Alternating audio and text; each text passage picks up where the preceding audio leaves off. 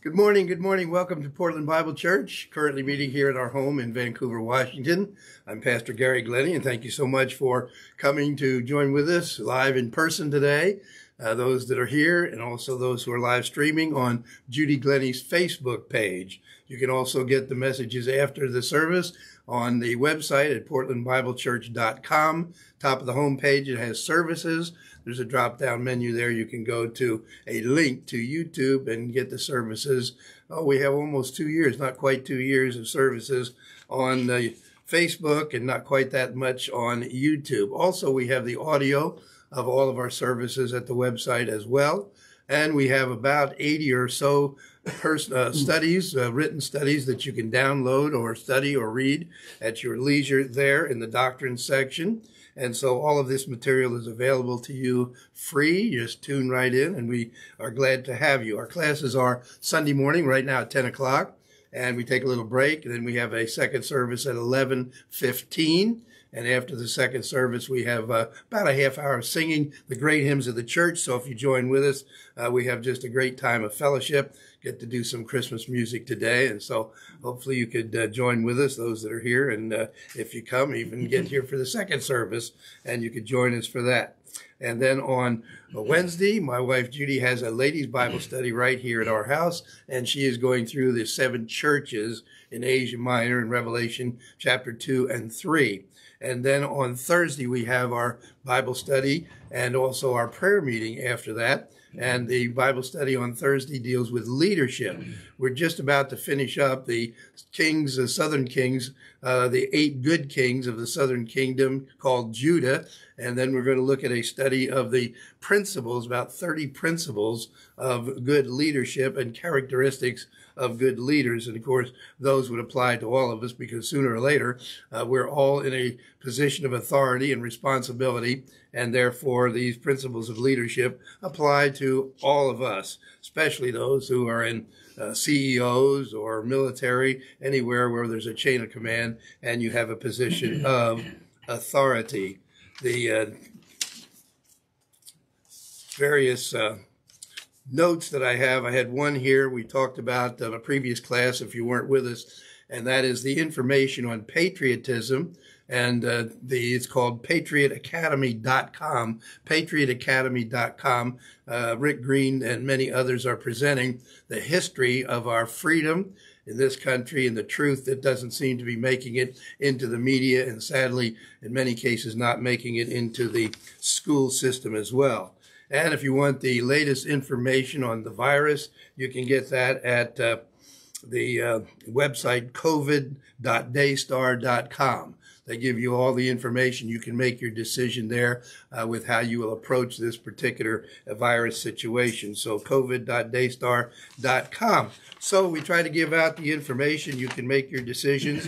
The patriotacademy.com, they do have some training available. Judy and I are going through some of the training right now. It's just excellent, just a wealth of material, many things that those of us who have gone through the educational system in the past have never heard. So it's very, very fascinating as well as instructive for us.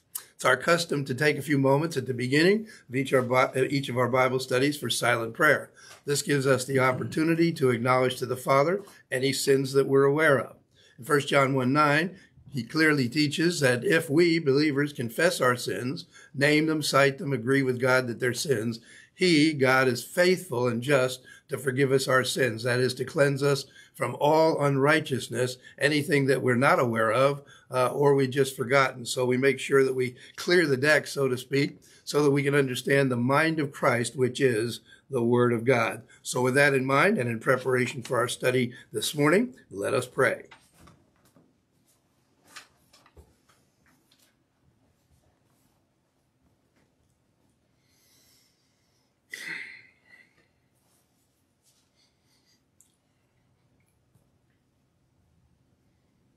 Gracious Heavenly Father, we thank you for your gracious provision for us, the fact that you have a plan for us from eternity past in through this life and even beyond this into our life with you and resurrection in the future.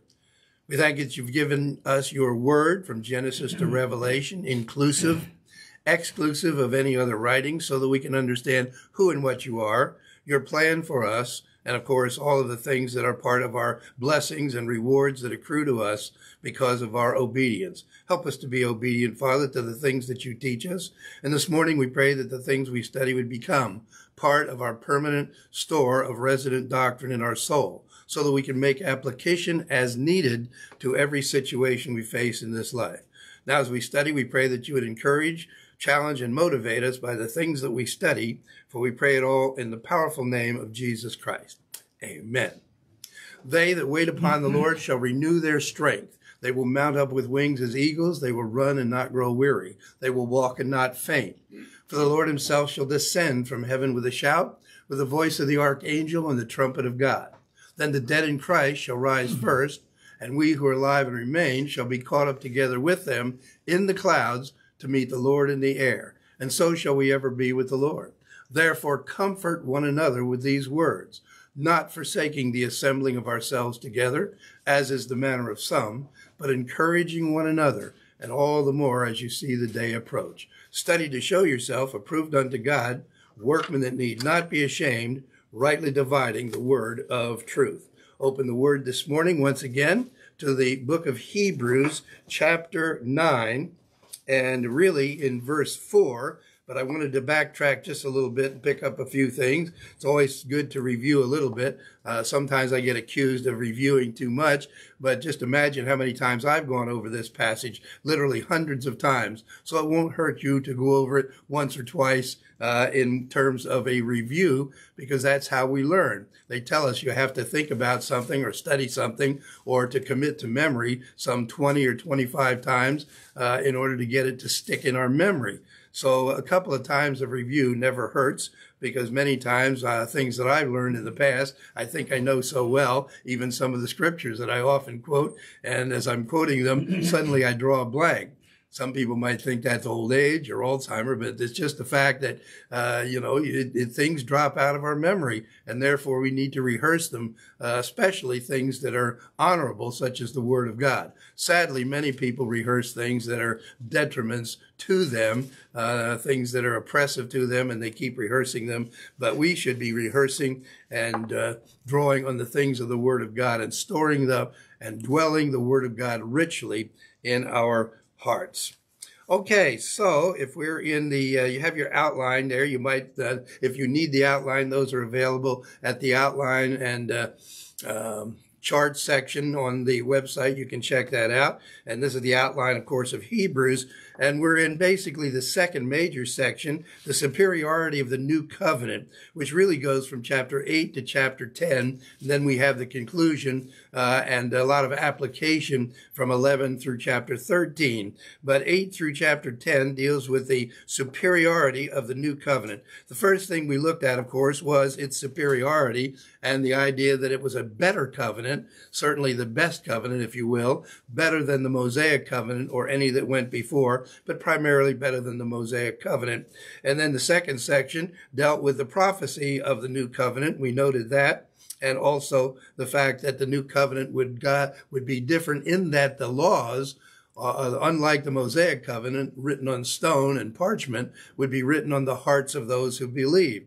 And then the third section that we just began in chapter 9 is the fact that the first covenant had a worship system and regulations. It also had the sanctuary, which was the tabernacle, the tent of meeting, later replaced, of course, by the temple, the Solomonic temple, and other temples in the future, as well as the temple of Zerubbabel, which was a refurbishing of the Solomonic temple, and then the temple of Herod, where he updated and added some features as well. But ultimately, it was a literal earthly sanctuary or tabernacle, if you will, where God met with people. And of course, this is where he interfaced through the high priest at that time. The book of Hebrews, of course, emphasizes the fact that the priesthood at that time was made up of multiple priests who later would die. Some of them did a good job, some did a terrible job, but all of that system would be replaced by this new covenant and a new high priest, one that would be eternal, and that, of course, refers to the Lord Jesus Christ. So that's where the writer of Hebrews is heading with all of this. And so we noted in chapter 9, verse 1, and so far down down through verse 4, we see this divine worship. We see the holy place and the Holy of Holies in verse 3, and then the Ark of the Covenant in 4 and 5. And so we see these are the parts or the elements within. Some of them are kind of like furniture, although I don't think of all of them as being furniture, but that's what we would probably term them, the furnishings, if you will, within the tabernacle itself, made up of 2 compartments as well as an outer courtyard. And so last time we started looking at some of the features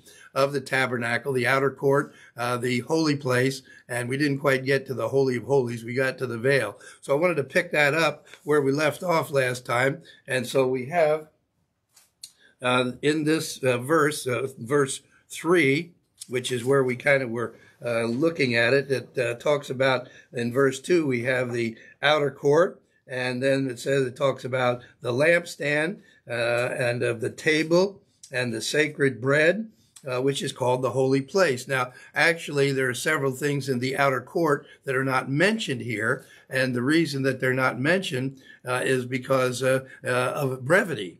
And the writer of Hebrews even says down there that he's not going to go into detail in verse 5. He says, these things we cannot now speak in detail, because it's not his emphasis in this book, of this epistle to the Hebrews, to teach everything that's in the book of Exodus, Leviticus, Numbers, Deuteronomy, but rather to simply talk about the fact that the new covenant replaces all of these things. However, this was written to a Jewish audience, and they would immediately understand what he was talking about if they were familiar with the 5 books of Moses, the Pentateuch. And but for those of us who are Gentile believers, and many Christians today have very little knowledge of the Old Testament. I dare say in the average church, if you talk to people about the altar of burnt offering or the altar of incense, they wouldn't really know what you're talking about. I mean, I hope they would, but I have talked to many people today, and they go, well, what's that? And I'd say, well, that's part of the tabernacle, and they many times aren't even familiar with the tabernacle. So Gentile Christians often are weak in their understanding of the Old Testament. So because of that, I thought I would take some time, last class and this class, to kind of review the things that are part of the tabernacle. In the outer court, where we see things that are not in this text in Hebrews, and the first thing that we come into or see in that area when we come through the gate, if you will, of the outer court yard, is the altar of burnt offering. A rather large thing, as we noted in the previous class. It's about 7.5 feet by 7.5 feet, and it's 5 foot high. This is where all the offerings, the burnt offerings, were given, the peace offering, sin offering, and all of these things, the guilt and trespass offering, or trespass offering, all these were offered there. Some of them burnt completely, others, of course, roasted, and it just depended on the particular sacrifice. And all of this is spelled out in Leviticus chapters 1 through 6 and elsewhere in Exodus, and then reviewed again in places in Deuteronomy. So we see it all over. It's not just one section that covers everything, but it's all through the book of Exodus, Numbers, Leviticus, Numbers, and Deuteronomy. And so this first one then,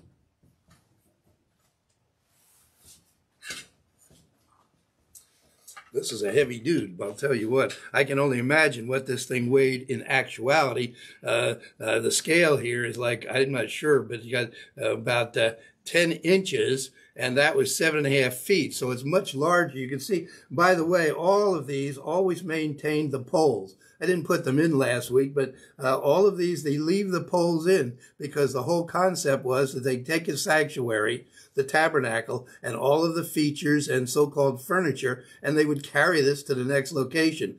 And I'm thinking this baby is really heavy. You can imagine, you can perhaps see it from the front or the top, and you can see there's a grate in there. And so they would actually roast the animal, or of course the Holocaust offering, which was the burnt offering, they would burn it completely. As we understand, that portrayed the work of Jesus Christ totally dying on the cross. Of course, he was not incinerated as the burnt offering. He did not have his throat slit. So it's a representative teaching from the Old Testament, and Christ fulfilled that by his death on the cross. So this is the altar of the burnt offering. You'll notice there's horns on the corner, and this is where the blood, some of the blood was spilled, and also on the altar of incense. They would mark all of the 4 posts, or the sharp pointed ends that we see, they would actually put blood on all of these on the altar of incense, and eventually they would put it on the mercy seat. Once a year, the high priest would go in and do that. So this is the first feature that you see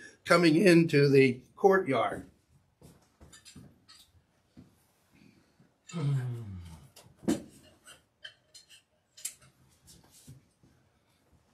Pardon me for stepping out of frame. That thing is heavy, even as it is. I can only imagine how many people it took to carry that. And they must have had quite a cadre of people, because you could only carry it a short distance and then you were out of there and the next group would come in. However, when we understand that there were at least at the time of Solomon and earlier, there were some 24,000 priests. There were many Levites that were part of the priestly tribe, and then there are those of the line of Aaron specifically who had the duty within the actual sanctuary, the Holy and the Holy of Holies, which was only entered by the high priest in the line of Aaron. But we have all these priests. You imagine 24,000 priests. So they had enough to have several groups of people that would take care of the altar of burnt offering and all the others as well. And when we get to the Ark of the Covenant, same thing. There had to be quite a few people to carry, because that thing in itself, just the lid on top of that, the mercy seat and the cherubim, as you would call them, they were all one piece of solid gold.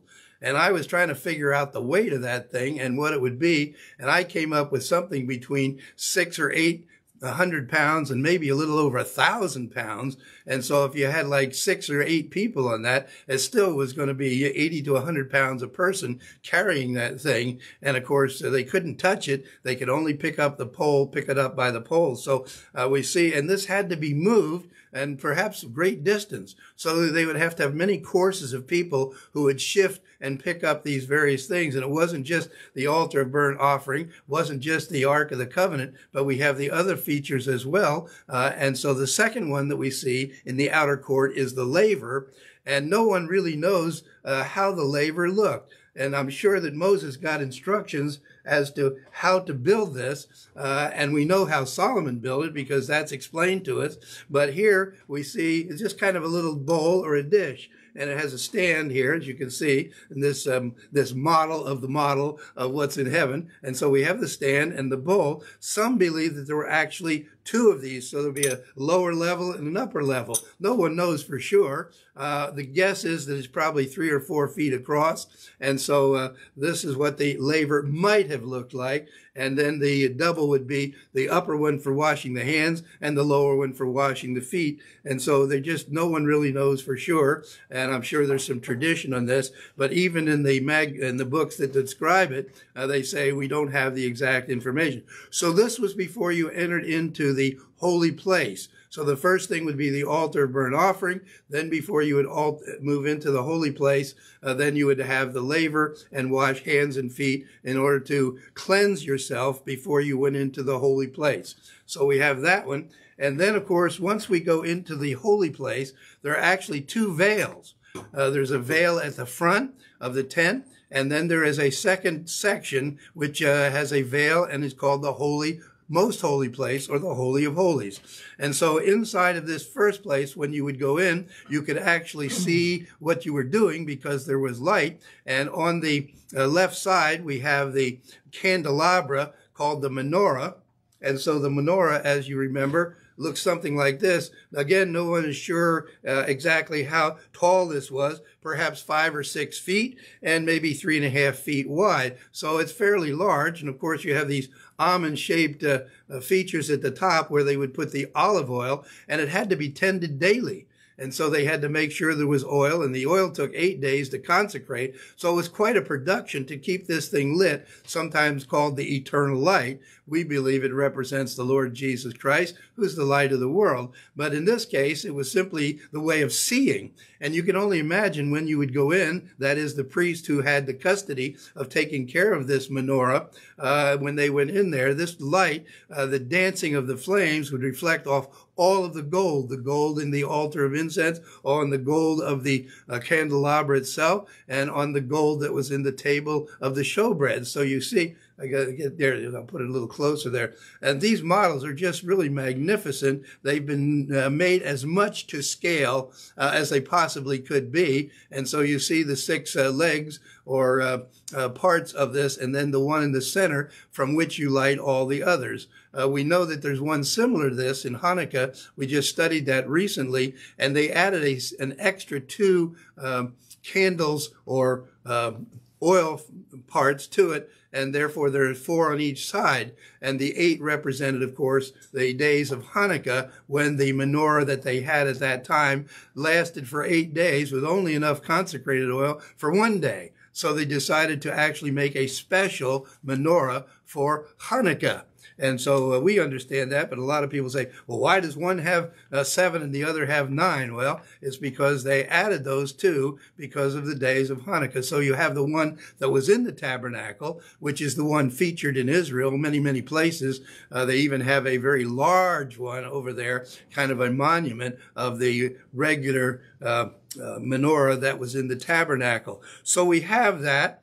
And so that's the first thing that we see when we go in. As you would enter, the priest would enter, and a priest, or perhaps several priests. We're not really told how many. Some think that there was a priest in charge of each of these. Some think it was one priest. And again, there's no biblical record of how many priests actually did this, plus the fact that this changed weekly. So every week there would be new priests or priests that would go in and take care of the candelabra. And the other 2 features, one was, of course, the table of showbread, so-called. The table of showbread, Russell, table of showbread, where we have, and again, give you this, and you can see that in this case, just like all the others, they always left the poles in there so that they could move this at a moment's notice. If God said you're moving out, they take down the tent, wrap everything up, and that must have been an incredible production. I can only think about some of the productions that we have today with the musical groups that come into town, all of the lighting, the stage setting, all of the speakers and the sound systems,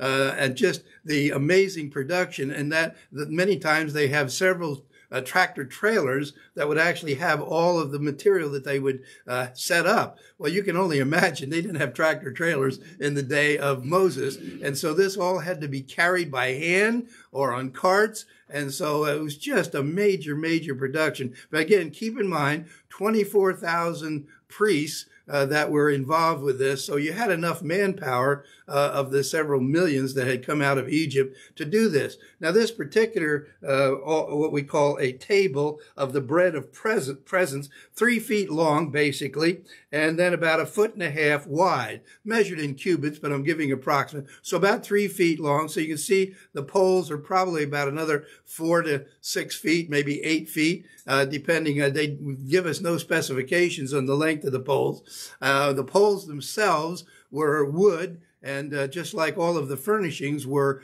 something called acacia wood. And in the Bible, acacia wood is a heavy oak. In fact, it's very similar, if not the same, as the gopher wood that the Ark of the Ark of Noah, when he built that great boat that you'll remember, that was made of something called gopher wood. And it may be, in fact, the same as acacia or a similar wood, very, very hard, like we would consider oak today. And so the wood that was used to build these, and then they were completely overlaid with hammered gold. So it was heavy because of the gold. And then the poles, the same thing. They were wood, probably that same acacia wood. And then they were covered and with this gold all over. So you actually had a tremendous amount of gold. And then you have the 4 legs. On top of it, it had the 12 pieces of bread. And these were made every week. And so they had to be changed out weekly on the Sabbath. And so there's 2 stacks of 6. The one thing that's not here would be there was some type of a dish or cup or what do we say? Pitcher that had the drink offering, which was wine, and that, of course, was poured as part of every offering that was made. A lot of people don't realize that, and we see the wine, of course, as the Holy Spirit, and the Holy Spirit was involved in every sacrifice. So there was this picture of wine that was right on this table with the showbread. I threatened to see if I can find one in a little model sometime and put one on here. This is the thing that is missing, but it was part of this. And so we have the table then of the showbread, and it was a memorial to the fact that Israel was fed by the manna from heaven that God provided. And so it was to remind the 12 tribes that God had provided this for them. And then, of course, at the end of the week, when the priest would replace this, that would be something they could eat. You say, well, it's week old. Well, nothing wrong with week old bread. God can provide just as he did with the people in the wilderness. In fact, they weren't even to gather up extra manna on the Sabbath day. It would actually keep till the next day, and that was just the manna from heaven. So God could provide, and this then bread became part of the payment, if you will, for the Levitical priests that were part of this actual worship team, if you could call it that. And again, how many were involved? There are many courses, and we'll talk about that. But when you talk about 24,000 men involved in ministry, that's quite a cadre of people. And just the ones of the tribe of Aaron that would be involved would be several thousands. And they rotated through this operation in the tabernacle. And then, of course, the next thing was the altar of incense. The altar of incense was just before the curtain or the veil.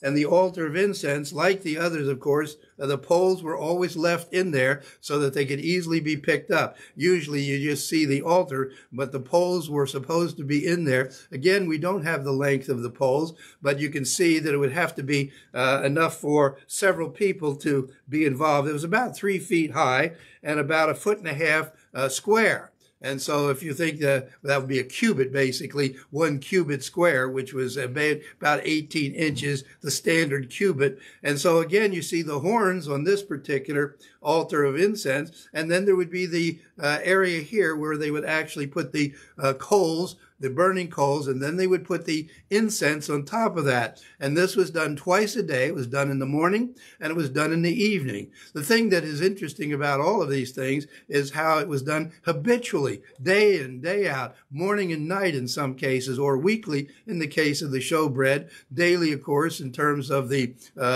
menorah. And so we have this, and the priests had to burn the incense on the altar, as we said, twice a day.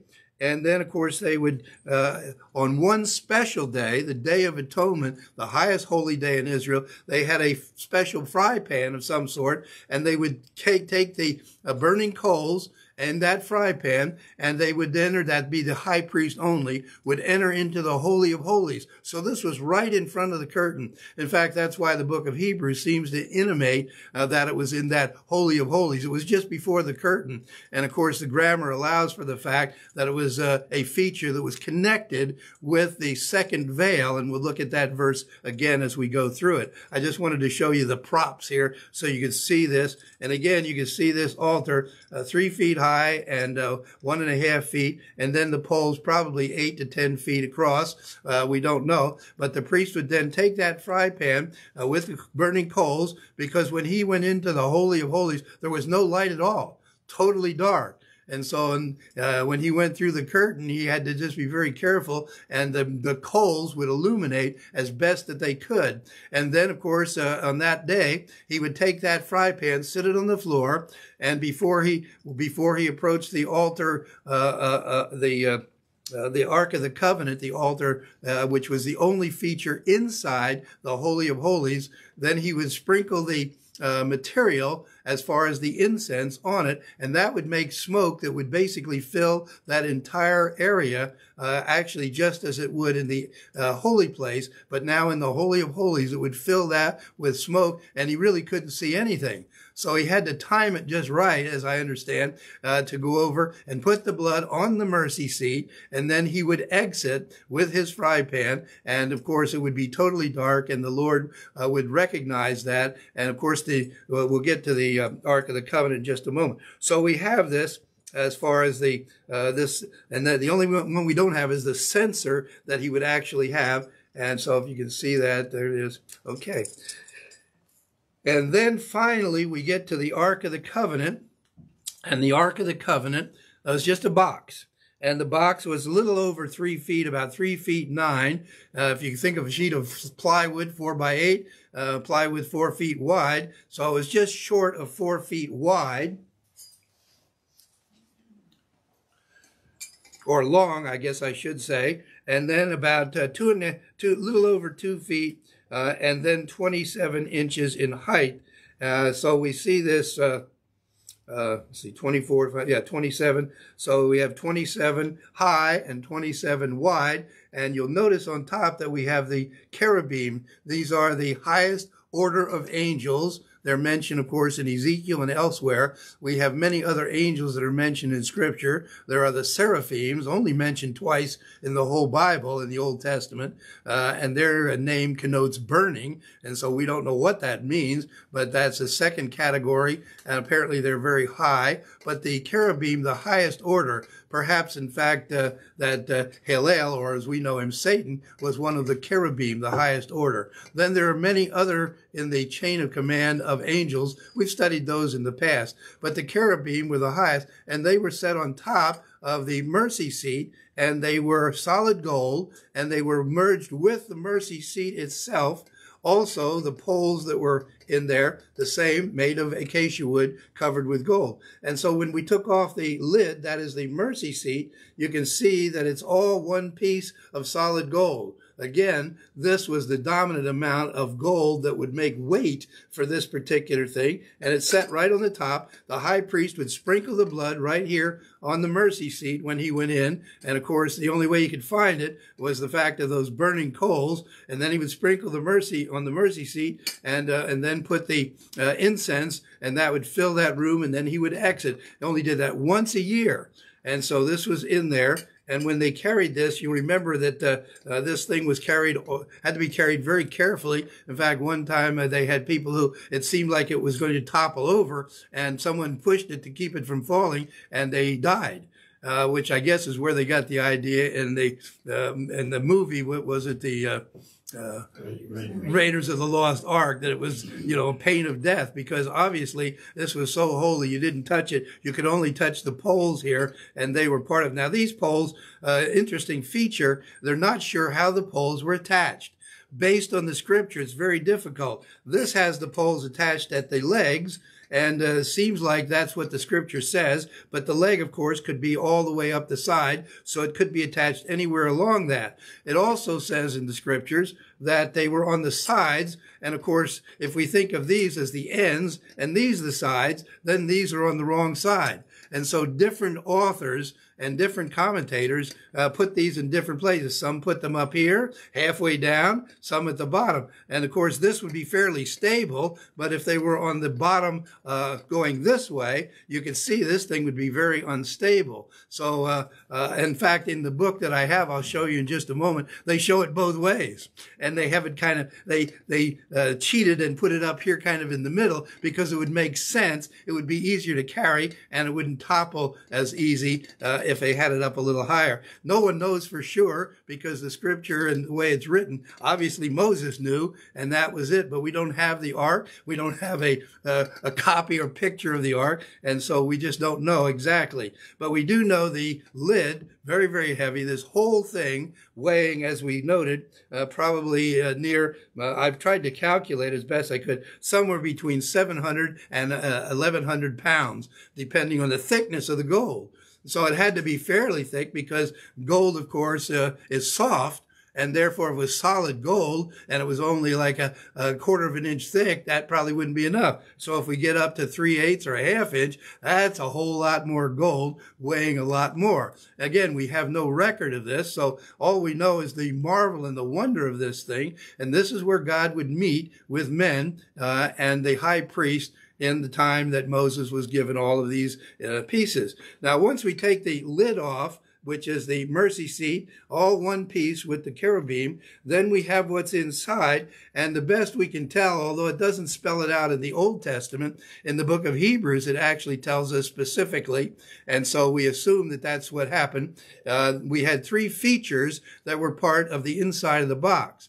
By the way, the box was made of acacia wood, covered over with the gold, and inside were, of course, at one time, early on, from the writing of Hebrews, and the fact that these are the tables of stone. Now, they give us two little things that look like the tables of stone, and I've looked closely, and there's no Hebrew on there, I'm sorry, but it would be, this is a model, and so these were, of course, the stones that would have been cut out of the mountain, and so in the beginning, we'll talk about that a little bit later, the fact that the tables of stone first were made by God, and he, with the finger of God, as it says in Scripture, wrote the 10 Commandments, or the Devarim. However, when Moses went down the mountain, you'll remember, he threw these at the people because of their disobedience, and they all broke into pieces. And of course, the people had a great judgment when he came down at that time. Well, this wasn't something God had designed. So the next time, there's about 5 different times that Moses went up the mountain. Unlike the movie, shows him go up twice. In fact, it doesn't even show the second time. It just says that God restored the 10 Commandments. But he went up 5 times. It wasn't until the 4th time that he actually got the tables of stone. When he came down, he threw them at the people, and they were broken and destroyed. So the next time the Lord said, when you come up, make your own stones. Cut your own stones and bring them up. And he wrote with his finger on the stones, but he made Moses cut them out because of his disobedience. At any rate, these ended up in the ark, in the box, and they were there for some time. We don't know how long or when they were removed, but apparently they were taken out and lost at some time. We don't have those. Then there was a pot of some sort, and that was the pot of manna. Apparently, early on at least, God allowed them to keep some in memorial. Apparently, it didn't rot or anything. It's maintained its purity all through the time that it was in the Ark of the Covenant. And so it was the pot of manna that was there. And then we have one other feature, and the other feature, and we'll talk about these in just a moment. The other feature was the rod of Aaron. It's just a little stick, but it had blooms on it. So in other words, it was a dead stick, couldn't bloom. And so they decided to they put the names of the tribes here on this. And then I think it had in the name of Aaron. Some things were written on the stick, and they put it down for the night. And when they got up in the morning, it had bloomed, a dead stick. And so it was Aaron's rod. This was his rod, his walking rod, you can see. So larger at the top, kind of a staff, just like Moses had. And this thing had budded. And so that was kept in there. Those 3 things. And they each had their own significance that we'll look at in just a moment. So we're going to come back, but I wanted to show each of these. And again, the poles were lifted. I think these are maybe a little short and may have been a little more stout. Because remember that the Holy of Holies was 15 by 15 by 15. It was a perfect cube. And so the longest they could have been would have been short of 15 feet.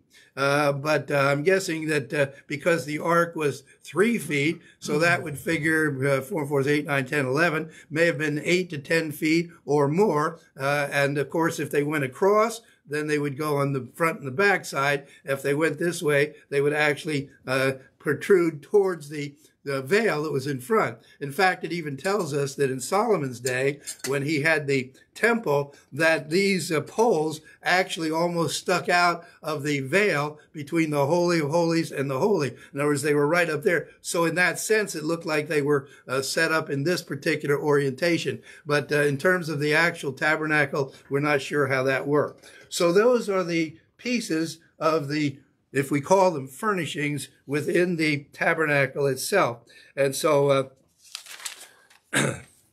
so what was involved here, of course, were the 5 offerings that we saw.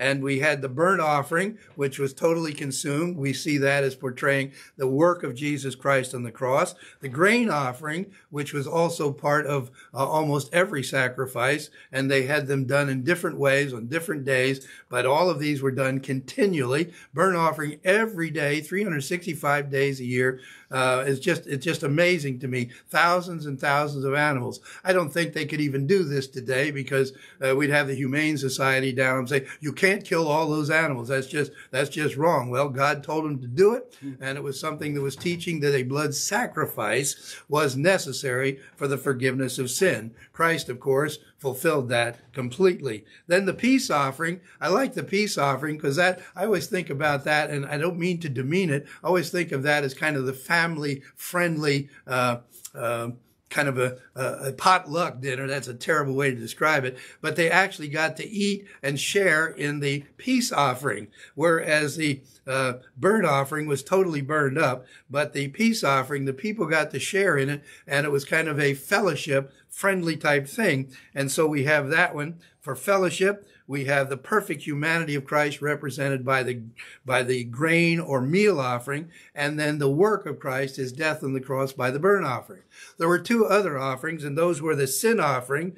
That was, of course, for unknown sin, generic sin, because obviously the nation had been sinful. The high priest would have an old sin nature, and so every day they had a sin offering just in case, and I'm sure they needed to have it. And then if you committed a sin that you were aware of, a known sin, there was what's called a trespass or a guilt offering, which meant you were guilty. You said, man, I did it. And so that's why in 1 John 1:9, we confess our sins, and then all unrighteousness picks up the ones we forgot about or didn't know about. Those would be the unknown sins, because we can't remember them, and maybe we just, it's been a long time. And so we have that, and that, of course, referred to the immediate exercise of the offering of the sin offering, and the priest got to have much of the leftovers from those various offerings. And then the drink offering was included with every sacrifice, and that spoke of the Holy Spirit, and it was included in all the others. Now the courtyard itself was about 150 feet by 75 feet across. The tabernacle itself was 15 feet by 30 feet. And so we have fifteen at perfect square, and then we have another 20 feet, I think, in front of that. Oh, no, 30 feet. I'm looking at the cubit, sorry. So the holy place was 30 feet across by 15 feet wide. And that's inside, centered towards the back end of the courtyard. Of course, the brazen altar and the laver in front of it as you would enter from the east. And so then we have the Holy of Holies right after the veil of 15 by 15 by 15 high. As a matter of fact, the veil itself was 15 feet high and 15 feet wide. We'll talk about that a little bit later. And so that kind of gets us through what we see in the passages, the things that are here and the things that are not here as well. What's our time?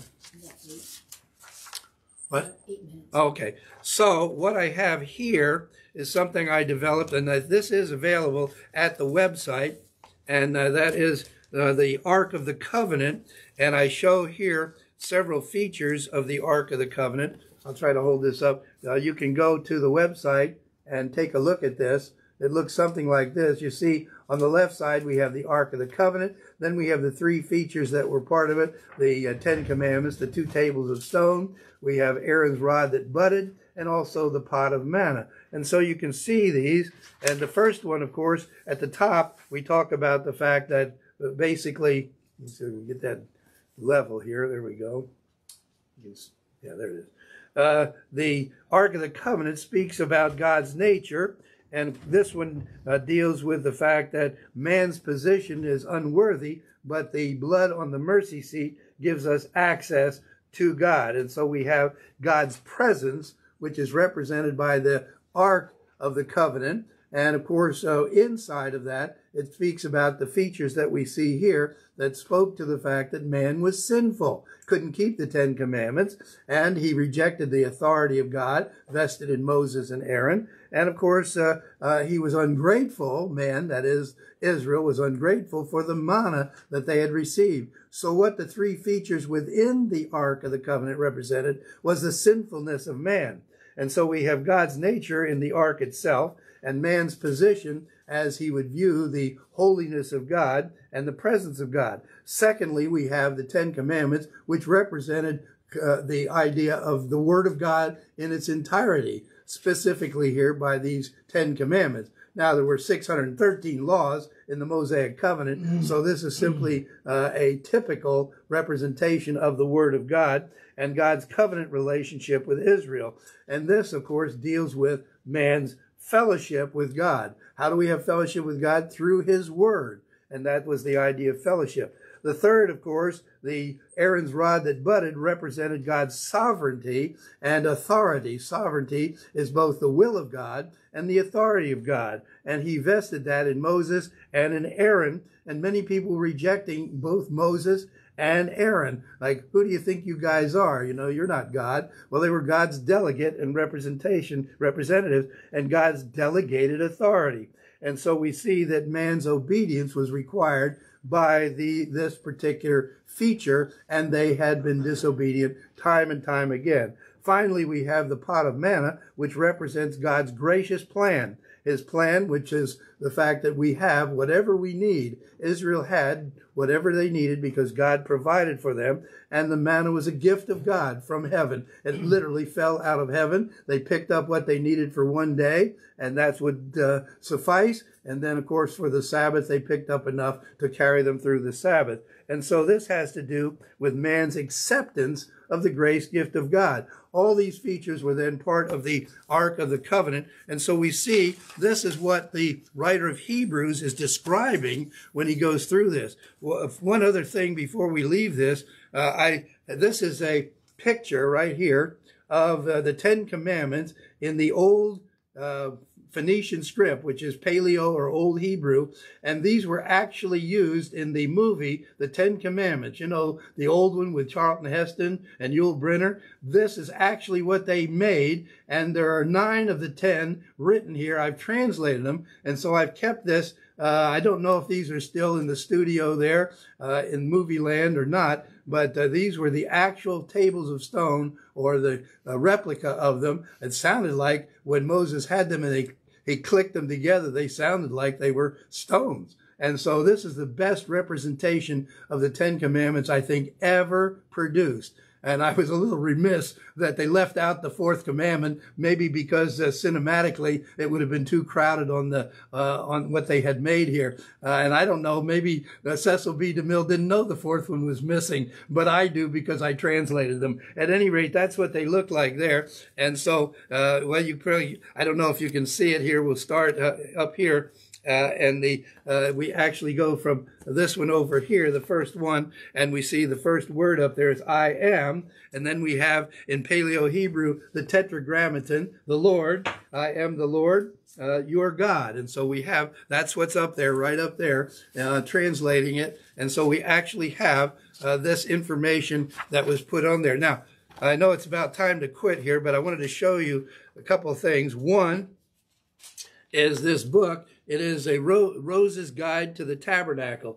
Everything you want to know about the tabernacle, this is Rose's Book of the Tabernacle. I don't have time to show you, but I've used this as an instructional guide to most of what I've taught. If you get this, it'll give you everything you need to know about the tabernacle. And just as a side note, before we wrap it up here, believe it or not, this was the program that they gave when I went to this movie in 1955 with my parents, the Embassy Theater in Reading, Pennsylvania, and they gave out a program, and of course here it has all the stars, Charlton Heston, Yul Brynner, everybody that was one of the stars, kind of a bio of each of them, has this 10 Commandments in there.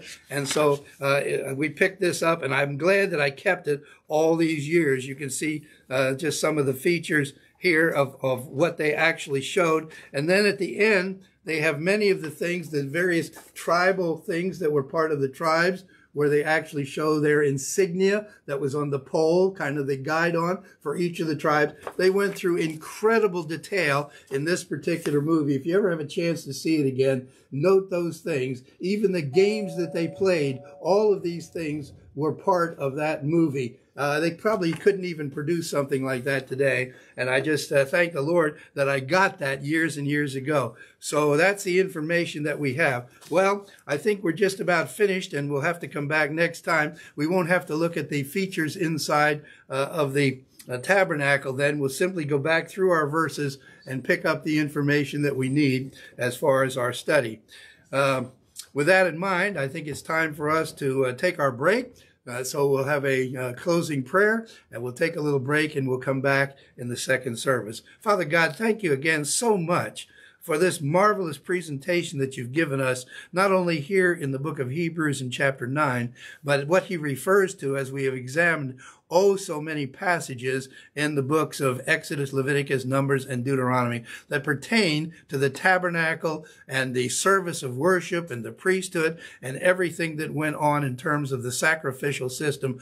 All of those things which were training devices, training aids for the Hebrew people to understand the need for holiness, the need for a Savior, and deliverance from their sins. And Father, you portrayed it dramatically so that when we as believers in this dispensation look at the Lord Jesus Christ, we see how, according to the writers of the New Testament, he fulfilled everything that was part of this majestic system that God had portrayed. Not only that, Father, we recognize that there is such a tabernacle in heaven, and that some of these will be repeated in memorial during the millennial kingdom. We look forward to that now as we understand what these things represented and why you gave them to us, noting that it was the blood of the animal who represented what later would be the blood of our Savior Jesus Christ to save us from our sins. Father, we thank you for these things. And if there's one person here this morning without Christ, without hope, and without eternal life, we want that person, you, if it's you, to know that God had you in mind when he sent his son, Jesus Christ, into human history to live a perfectly sinless life. Therefore, to qualify as the second Adam to bear the sins of the entire world, past, present, and future, every man, woman, and child, passed through all time and once and for all time on the cross, so that now we have access to the high priest, the Lord Jesus Christ, forever. Won't you believe in his finished work on the cross? John tells us in his first epistle, he wrote these things so that you may believe in the name of the Son of God in order that you might have eternal or everlasting life. God so loved the world that he gave his uniquely appointed Son, his only born Son, that whoever would believe in him would not perish, but have everlasting life. Paul said that he didn't want to know anything except Christ and him crucified, signifying the fact that Christ's death on the cross was totally sufficient for all sins, for all time, and for all people. Won't you make that decision? Believe in the Lord Jesus Christ, and you will be saved. Father, thank you again for the opportunity of studying these magnificent features and all that they represent, and the culmination and fulfillment of their meaning in the person and the work of Jesus Christ. We thank you and we pray these things in his majestic and powerful name. Amen.